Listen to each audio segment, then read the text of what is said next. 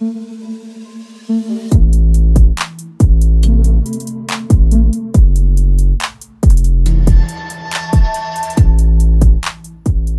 common key aspect in all 3D animations is the camera movement, but it either requires advanced knowledge to produce good capturing to the model you need to present, or you stick with the basics since a lot of us don't pay attention much to the camera in Blender. So how to mix between those two, and is Blender really poor with its default cameras?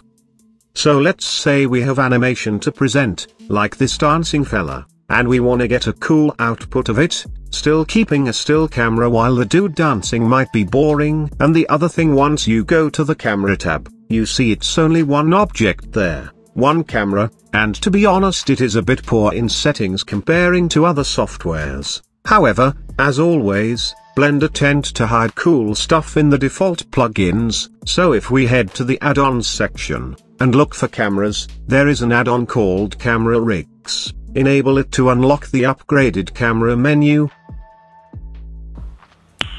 Nice.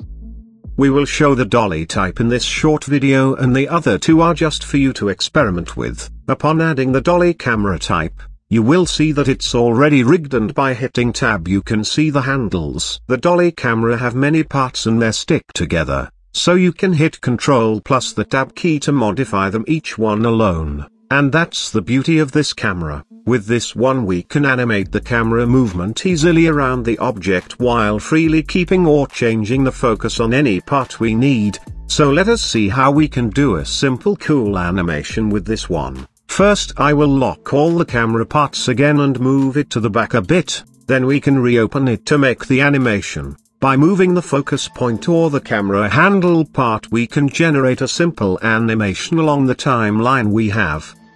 I will split the work area vertically to easily control the handles from camera to target. Then we can expand the timeline area, hit the I key on both the camera and the target to add a keyframe. This is the only one we will add, the others will be generated with the auto keying once we press the record button.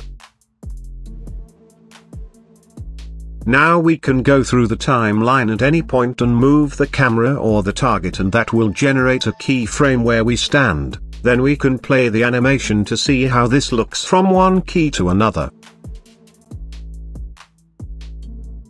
After that we go through the timeline again and repeat the process by moving the camera, the target or any part of the dolly camera to smoothly continue the animation. Keep in mind all those keys can be edited or customized at any point on the timeline. With this process, you can easily make the animation around characters, cars or even interior designs with smooth camera movement, and it won't take 5 minutes at max. So that's it. Hope this tip can lift your work to a new level, and see you guys next time. Stay sharp, goodbye.